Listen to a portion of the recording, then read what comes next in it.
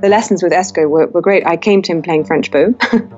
And in my second lesson, he was like, so. And I knew exactly what was coming. I'd never heard an orchestra play so quietly, but so full.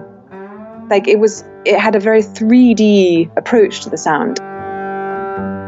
I had such a great time hearing Alexandra Scott perform at the 2017 ISB convention in Ithaca. She did an amazing recital. I was in the audience, just totally loved it. And it was such a pleasure to follow up with her a few months later and chat with her. And that's what you're hearing today. I'm Jason Heath. This is Contrabass Conversations, and my guest today is the wonderful, the talented, the brilliant player and teacher, Alexandra Scott. And Alexandra plays double bass in the Bavarian Radio Symphony Orchestra and is the professor for double bass at the Hochschule für Musik in Karlsruhe.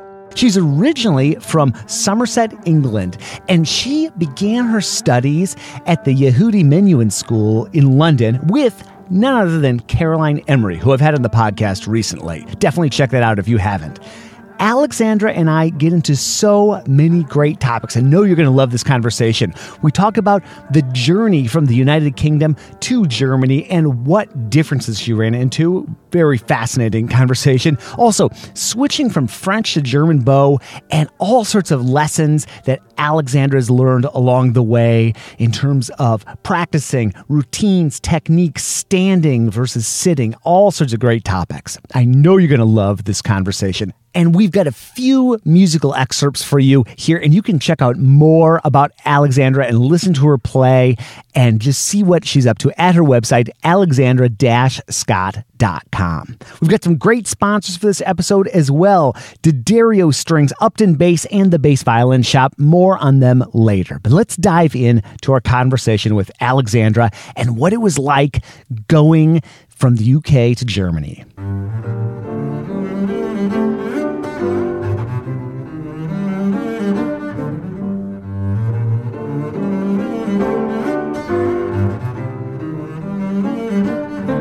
Well, it wasn't like my mother said. My mother said when I got the orchestra, you're going to have to wear a dirndl and leather trousers. And I was like, really? Do you think so? Anyway, I got there and I didn't have to wear a dirndl. Thank goodness for that. My first experience with Germany actually was an Erasmus year in my third year of bachelor. So I studied in London for bachelor. And then we were offered, if we wanted to do a third year Erasmus anywhere in the world, which is such an incredible experience, actually. So I chose Berlin. And I managed to get a study place in Hans Eisler. And Esko Leiner, who plays in the Berlin Philharmonic, became my teacher for a year. So that was my first kind of massive culture shock, actually, getting to Berlin. And it was so free and there was so much going on in the city and very sort of artsy kind of feeling. And then studying there, of course, like when I first got to the conservatoire, I remember going up to the bass corridor and all these boards full of information, which was probably completely normal information, but I just looked at it and I was like, what does it say? I haven't got a clue. All of it in German. And I found the sweetest girl in the world. And I said, Entschuldigung, excuse me. Sprechen Sie Deutsch? Sprechen Sie English? And she was like, yeah, I speak English. It's fine.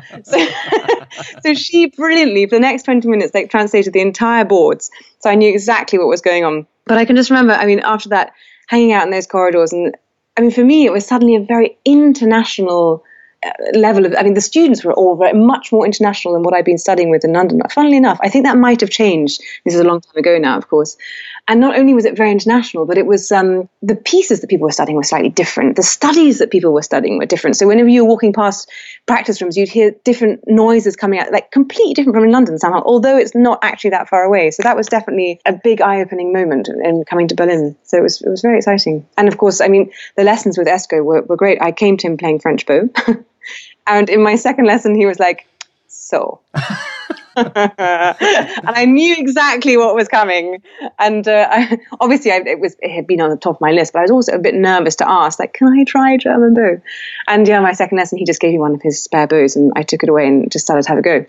And I don't know if you play Do you play French or German? Well, I play French bow, and I'm a very amateur German bow player. It's one of my long time to-do list things that I've just is like get better at German bow. So yeah, French bow pretty much for me. But you know exactly what it's like. So when you're playing French bow, you're using like all sorts different sets of muscles here, and then suddenly you turn around, and all these other muscles come into play. And I can remember when I started to practice, it would sort of be half an hour French bow, and then half an hour German bow, and then it would be so tiring that I have to come back to French. But then at one point I was like, now listen, it's either or, it's like it's all or nothing basically. So I signed myself up to do a little performance class of Beethoven 9, the recitative, and decided I was like, okay, fine, that's going to be the first performance with German bow. I was incredibly nervous, and I felt like half my body was a beginner. Like my left hand was doing absolutely fine, was strolling around, and muscle memory was going absolutely fine. Right hand, it was just an absolute disaster. But I continued. I stayed I got back on the horse, because I probably fell off it quite majorly in that performance. There was something else that was extremely special about moving to Munich and Bavaria for Alexandra. The location. I mean, the location within Europe is extraordinary. You can be in Italy in 2 hours, 3 hours by car. You can be in Switzerland pretty quickly. You can be in Poland. And you're so central. If you look at a map of Europe and then you just pinpoint Munich, it's like bang in the middle there.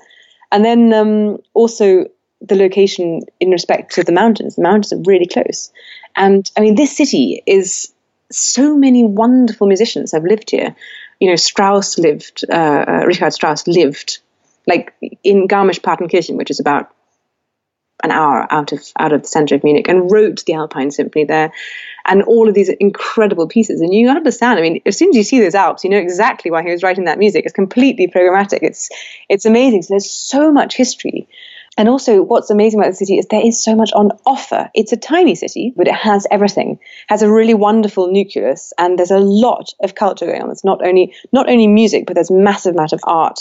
There's some wonderful art galleries, and there were these artist groups like the Blauer Reiter, the Blue Riders. They formed here in Munich. It's amazing. There was so much going on. And orchestras wise, we have the Bavarian Radio, which is the one I play in. The radio has 2 orchestras. It has a symphony orchestra and a radio orchestra. And then there's the Munich Philharmonic. Then there's the Bavarian State Orchestra, which plays for the opera. Then there's the Munich Symphonica. There's the Munich Chamber Orchestra. The list goes on. It's amazing. There's a Baroque orchestra here as well. And what's incredible is if you look in a newspaper and you see the listings for what's on that night, you can choose from 5 to 10 different orchestra things, chamber music things, solo concerts, readings, art exhibitions. It's non-stop here. It's really amazing. And what I find even more amazing is that these concert halls are basically sold out. So, I mean, it must mean that every evening everybody is not at home, which is kind of extraordinary, actually, if you think about it. Like, if you would actually count how many people are sitting in a concert hall or in the opera or in a theatre per night, I mean, that's quite a lot of people. That's amazing. There's a big demand for this kind of culture in the city, and I really hope that never ends. I think that's really important for the world. How did Alexandra get connected with the Yehudi Menuhin School, and at a young age start studying with Caroline Emery? Here's the story. So this was an unreal experience. I mean, the Yehudi Menuhin School is one of the most intense places I have ever been in my entire life. And I was much too young to make the decision myself that I wanted to go there. It was up to my parents and Caroline Emery. And there was this position free there. Caroline had just started teaching at Menuhin School. And I was asked to come along for an audition. I was 9. So I don't think I'd even got above 3rd position. So I was quite at the beginning. And I can even remember what I played for the audition. I played Strolling Along by Lasker. I don't know if you know that piece. I think it just goes up to D. Okay. So this is my entrance piece. And amazingly, they accepted me, which is really exciting. And then I went there in September. And it was like nothing other. So the students were between 8 and 18, and there were 48 of them at the time, which is incredible. And violinists, pianists, and cellists, and then 2 bass players at the time. And we were definitely, quite exotic and very rare, and nobody really knew what to do with us at the beginning. And like, can they do as much practice as us? And do they play scales? And sixths and stuff, or tenths. That probably doesn't work on the bass. But what I did learn from that time, which was incredible, was how to really value your practice time. And when you do have that time in a room alone, you and the instrument, not just to take it for granted and think, yeah, well, I know I've got another 6, and tomorrow I'll do this, because you never know what's going to happen. And that was amazing. We even had practice supervisors, which of course was essential for kids, I guess. And she would come around, knock on the door and say, how's it going? And that was incredible. And she didn't have the first idea about the bass, but she knew about practice. And if you were slightly like, oh, I'm not feeling very motivated or what it was, she'd say, well, you could try this or you could try that. And then suddenly you'd be back in it again. I'd check back in 10 minutes to see how you're doing. And that was so cool. And probably without realizing it at such a young age, it was something which, made me value practice sessions. And I just had to ask, what were some of Alexandra's memories of Caroline Emery as a teacher? Caroline, she's a pioneer. She really is. And again, what a place to land as a student. If you get her as your first teacher, you are so lucky. All the books she's written, all the success she had at such a young age. She's very patient with kids and very clear, puts things in a very simple way that you can understand it when you're a kid, which was really, really useful. Probably more than real stories. I just remember probably more feelings, of course, because I was really a kid then. I was 7 when I started to play the bass, and that was also quite interesting, because we had these mini basses. I don't know if you saw the mini basses from like the late 80s, but they were like, the machines were kind of, whoa, you kind of couldn't really tune them without the whole machine head breaking in half. And but it was so we all got one of these little mini basses, which was super exciting. And I actually didn't start with her at the Manual School. I started with her at the Royal College of Music in the junior department. And what I loved, this is what I remember actually, what I loved so much was that it wasn't just an individual bass lesson. She also helped us with theoretical sides of music. There was, if I remember correctly, she probably still does this actually, there were like bass ensemble lessons. So you were straight away from the beginning playing with others, whether they were your level or slightly better or more beginners or whatever. Everyone was playing together. And that was so cool. So you could see, you're learning from watching and seeing and listening and this kind of stuff. But it was amazing with Caroline. And I still have the books that I had then. And when I look back at them, I just think, wow, how patient she was with all of us. It's amazing. It was, very awe-inspiring what she does. 7's not the youngest, but it's pretty young. Like, why bass? What's the story behind 7-year-old Alexandra? Well, actually, the story is pretty simple, and it's a little bit embarrassing.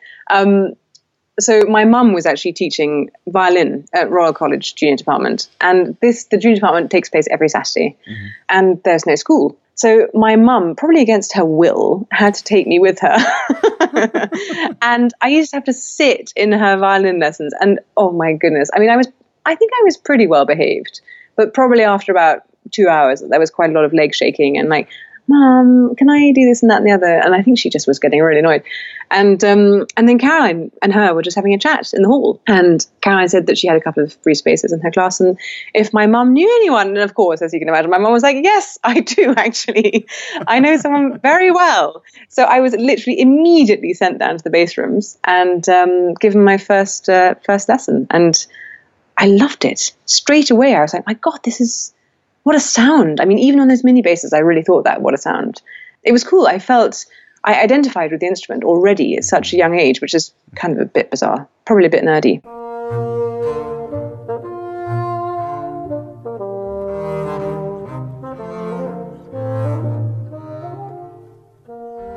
Next up, we dive into the experience of switching from French bow to German bow. A lot of great takeaways and laughs along the way. I know you're going to love this next segment. And I want to give a shout out to our sponsor, D'Addario Strings. We are talking this month about Zyx strings. And here is Lyris Hung, orchestral strings product manager at D'Addario, about what goes into those Zyx cores. They fall into mostly what's called a multi-filament, and that just means lots of filaments, many filaments. So it's like a bundle of fibers, basically, like plastic fibers. Visually, it resembles something like a bunch of doll's hair, like a bunch of very fine pieces of thin plastic kind of bundled together. Learn more at contrabassconversations.com/strings. And thank you for sponsoring the podcast, Dario. All right, back to our conversation with Alexandra about the switch from French to German bow. What advice would you give them just for making that switch? You know, like someone who's proficient with the French bow, like you were, certainly. What advice, looking back, would you give someone? Number one, stick at it. Okay. Because you will be able to make it eventually. And I think what's really important is to have a sound concept. Suddenly when you change to this, incredible object, you're like, what on the earth is this? The frog is suddenly so big. The sound, of course, is not what you've been used to. So if you have a very strong sound concept in your mind, then I think that will help you and make progress much easier. What for you was easier, more challenging? Like I pick up a German bow and it's like I have this like weirdly good but uncontrolled spiccato right off the bat that I can't really use for anything. That's like one for like what was easier or more challenging for you when you made that switch? I can remember a huge challenge was getting to the tip of the bow and then not really knowing what to do with my wrist when I got to the tip. I was like, wow. It's like sticking out and it looks very unnatural. This surely can't be healthy. And I thought I was going to have some serious wrist problems. But somehow, with perseverance, I managed to get that wrist straight. Thank goodness for that. That was a huge challenge, I remember. What did I find easier? I think actually getting the weight in the string I found much easier. I mean, actually, what was pretty funny so I did this Erasmus year for my third year, but the course in London at the time was a 4-year course. So I had to come back after the third year and finish my degree. And I remember coming back and I was feeling, like, come on, I've learned German bow now and I'm going to come to my first lesson and show my teacher that I can play German bow. And I remember coming in there and he was like, right, I want to hear Van Hal, I want to hear Rossini, I want to hear these excerpts. And I was like, whoa, okay, thank goodness I prepared those. So I was kind of ready-ish, but mentally I felt a bit wobbly. And he said, after this lesson, I will be making a decision whether you can continue with German bow or whether you'll have to go back to French. So the pressure was on. And thank goodness, somehow I managed to convince him. Next up, we dig into how Alexandra got comfortable with the German bow. So in the Erasmus year, I was basically just getting to grips with holding it and not dropping it. I mean, that was quite a major part as well. Start to do a little bit of spiccato and then land again. You're like, oh my goodness, I really hope I'm not going to drop this piece of wood on the floor. The year was basically for that. But actually, when I really started to learn the major differences was, so after my bachelor course in London, I was thinking, what am I going to do now? And I'd read or heard about this Carrion Academy in Berlin. And I thought, wow, that sounds really amazing. And did the audition and incredibly, luckily, I got accepted, which was really mind-blowing, actually, and I couldn't believe it. And it took me the whole summer to carry on not believing it until I got there, and still couldn't quite believe what I was doing there. Lots of self-confidence, and was handed a ginormous 5-string. And this is when I really started to see what the differences were, and to really learn what it was, what this German bow was made for. The very first rehearsal was Shostakovich, first violin concerto with Sarah Chang and Simon Rattle, and it was recording just to put a little bit more pressure on there. So and the first, I think it's the first 4 or 8 bars is just cellos and basses, and Simon Rattle swooped around to the cellos and basses, and I just thought, oh my god, my heart was somewhere up in my throat. It was beating so I literally thought my desk partner must have been able to hear my heart. I was so nervous. And then he started, and we just all had to play. And I think I'd never heard an orchestra play so quietly, but so full.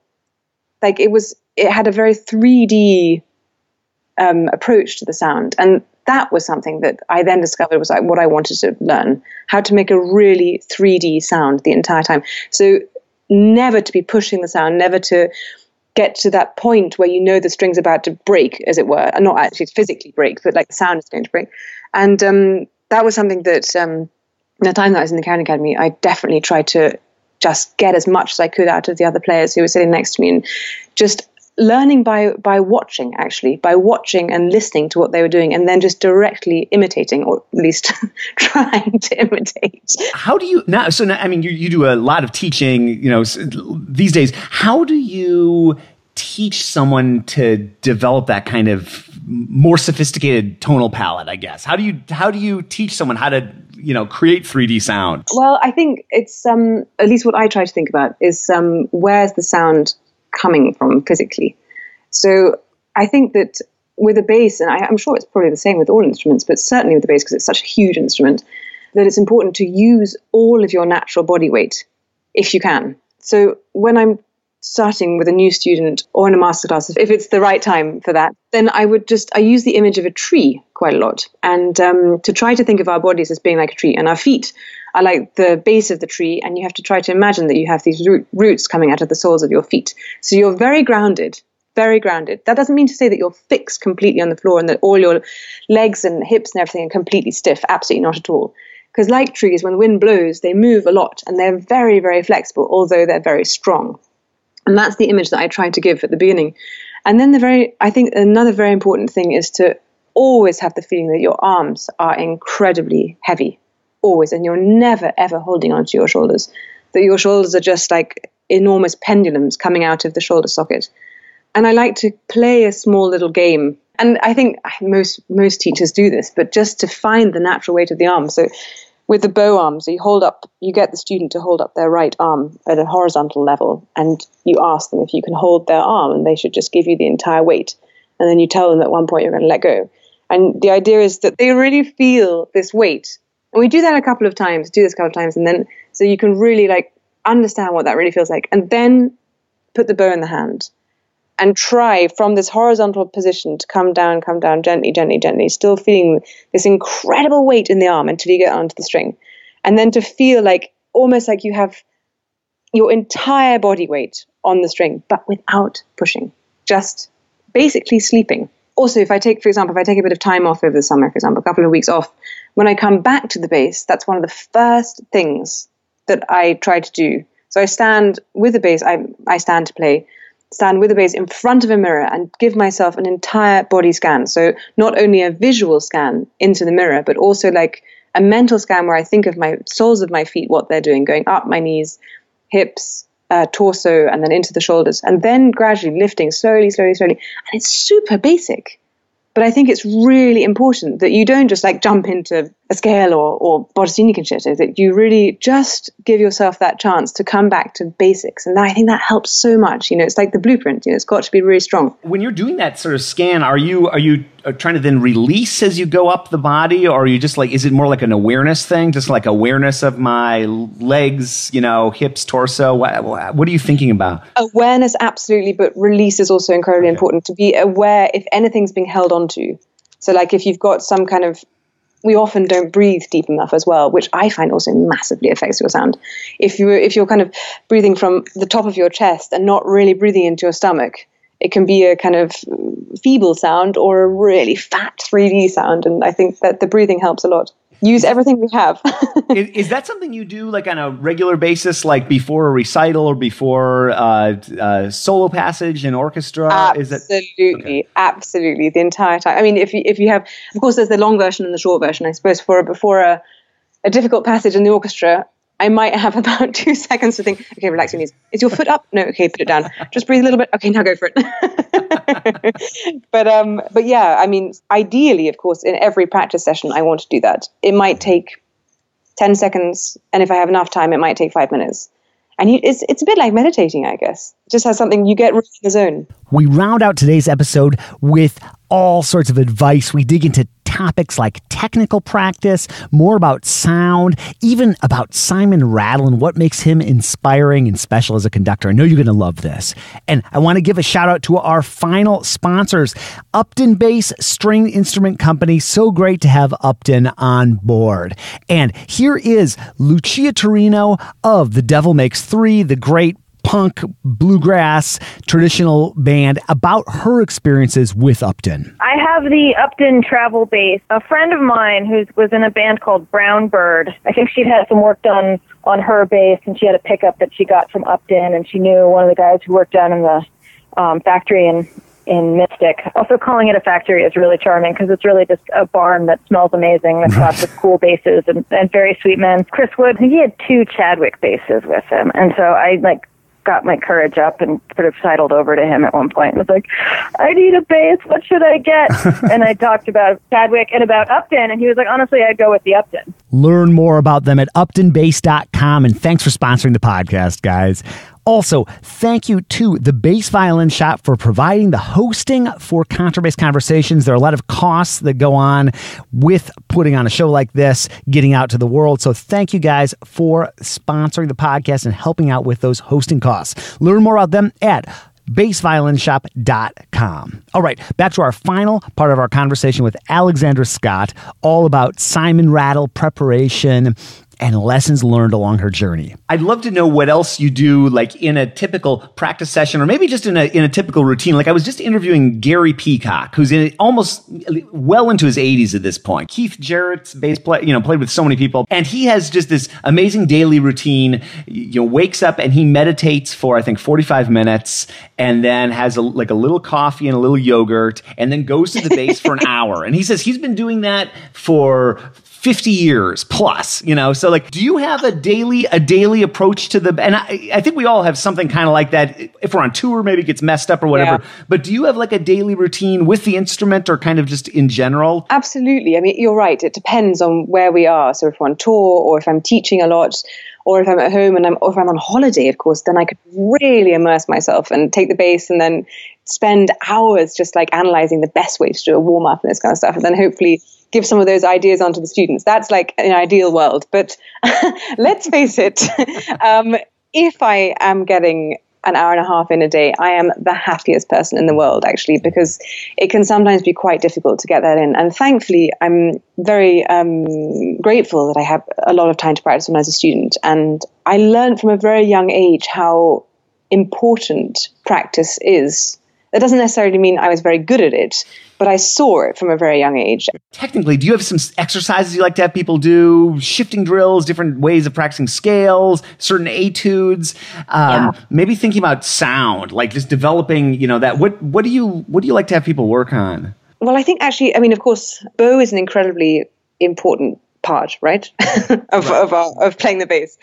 I think what you need to develop as a student is to be able to know how to use your bow. I mean, that sounds pretty basic, but let me go into a bit more depth. That you know that there are different parts of the bow. And what, actually going back to what I said earlier about my wrist not being able to get straight when I got to the tip, even for people who've started with German bow, you often find that they don't go into the top eighth of the bow. They just don't get out there somehow.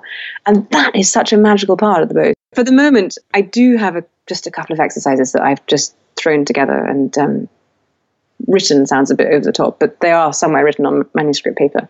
And it's just basics. It's just about bow division, like using the bottom quarter, the middle quarter, the top middle, and the top. So that you're really aware of the four different parts of the bow.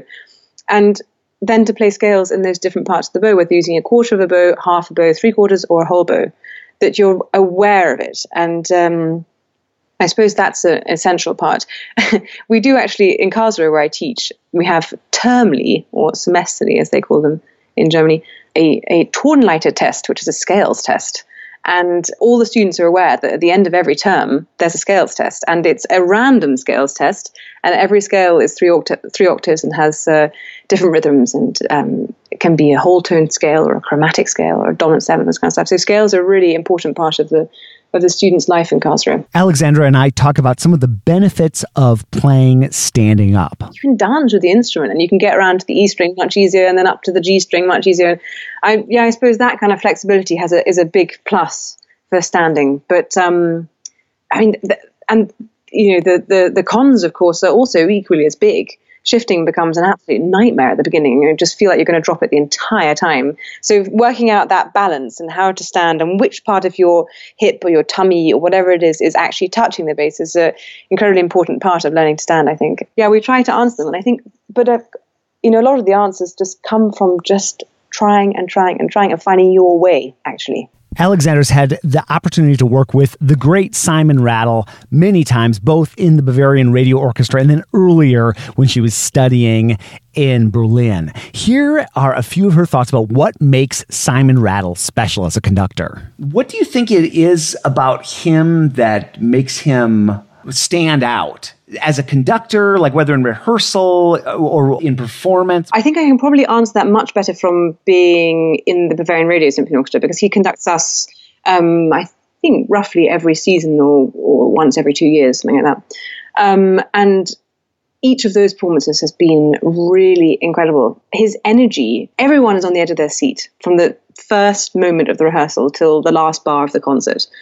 And they want to learn and they want to do what he says because he's so passionate about what he says.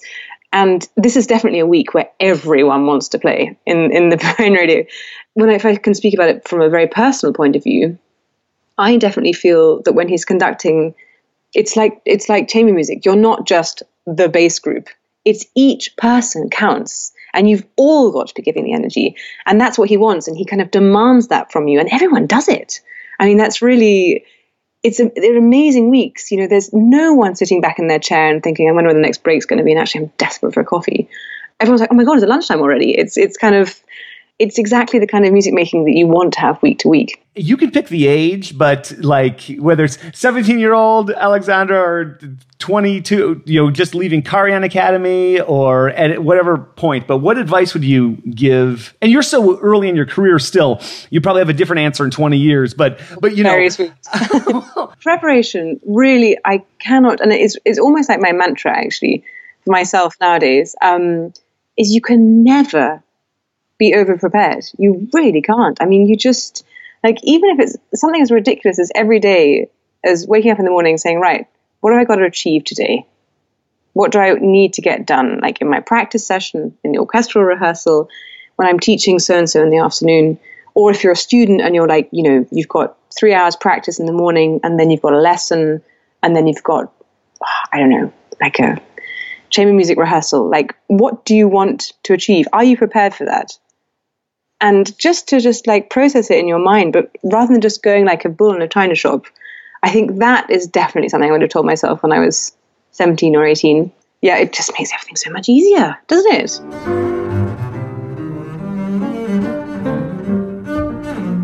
Alexandra, thank you so much for chatting. It was so much fun to connect with you. And folks, definitely check out her website, alexandra-scott.com, for more on what she's up to. And I have so much fun meeting people like Alexandra and seeing her perform and then being able to follow up with questions and curiosities that I have and that I know others have as well. So it was so fun to dig into these topics. I really hope you enjoyed it. And if you're new to the podcast, might I suggest you go back and listen to my interview with Caroline Emery from earlier this year. You can go to contrabassconversations.com/Caroline Emery, or if you have our app, did you know we have an app? It's free and you should definitely get it. It's a great way to search through the archives. You can just type Caroline Emery into that and it'll pop right up. And if you have the app or you go to our site, either way, but it works great on the app, and you type any topic, be it auditioning, life overseas, air travel, jazz, anything like that, any person's name, that episode will pop right up. You can download it, you can star it, there are extra features, and it's a great way to connect with the podcast. And I would love to have you connect with me. You can email me, feedback@contrabassconversations.com. Let me know any ideas you have for the show, anything you're enjoying about the show, what you'd like to hear more of, that sort of thing. That would be great. And if you want to help this show grow, and I hope you do, I'm so thankful that you're listening. The best thing you could do is to share this episode with a friend, with a colleague, with a student, with your mom, if you want. It doesn't matter. Share it out. We are on Facebook. We're on Twitter. We're on Instagram. Those are great places to connect. You can share those links. Within the app, you can share this episode. On our website, you can share this episode. That does more than anything to help spread the word about the show. I'm so thankful you listened. So great to have you here, and we will see you again soon for more life on the low end of the spectrum.